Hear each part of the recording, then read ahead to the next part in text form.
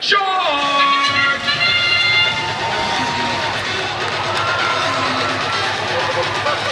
Blue Alliance moving forward there. Looks like they're going to have 3 crossings. That'll be a total of 30 points. Red Alliance matching that as well. Post-match here in the assignment period. Now drivers step up and take the controls. 23.99. Having some connection difficulties there. Fighting Unicorn's going to have to fight for control of that Red Alliance machine. Team Rush rushing forward and getting a motor. They're also going to rush their way over the rough terrain. Those punts are way too easy. I need to stop. 47-40 over there on the Blue Alliance.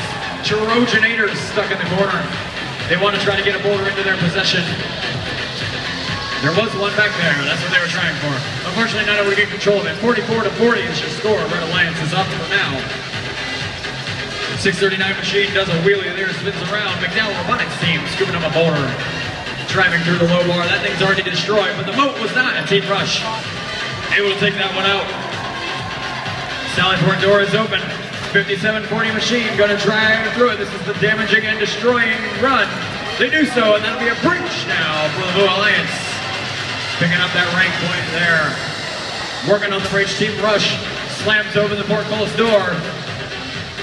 Friendly fire, friendly fire. Do not attack. Code Red Robotics.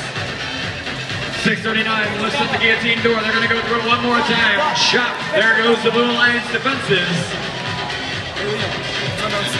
Score is currently 66-62. Red Alliance still up just by a little bit. McDowell Robotics over here, 63 machine in blue. Driving forward. Landing a motor in the bottom of that Red Alliance castle. Blue Alliance machine of the Trojanators doing so as well, slowly eating away at this tower health.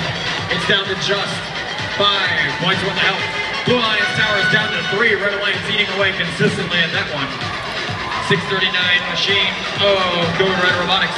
Plants another motor into the low goal there. Team Rush doing the assistive parking job there, trying to make sure their alliance partners, the Fighting Unicorns, get those challenge points on the batter.